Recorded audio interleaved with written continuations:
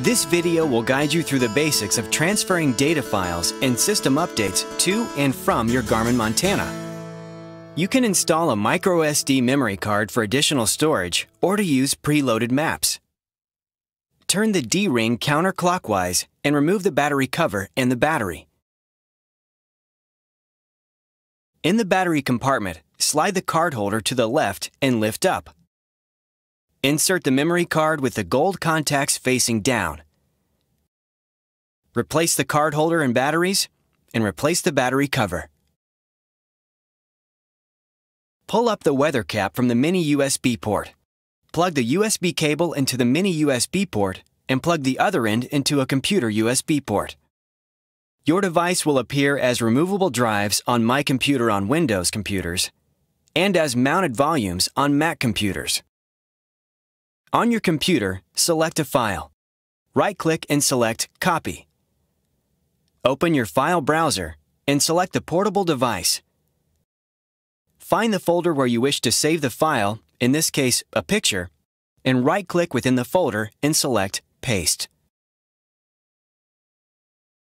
On your computer, open Basecamp. Select Device and Send to send data to your Montana.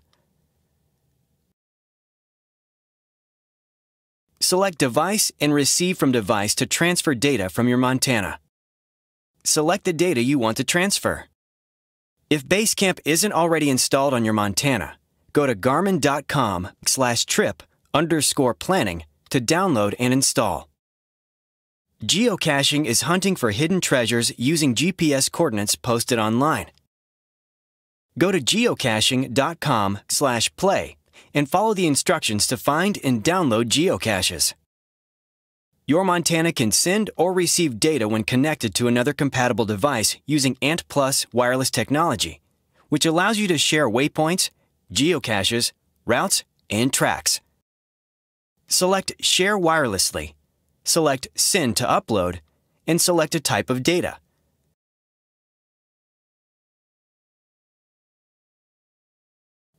Or select Receive to download data from another device.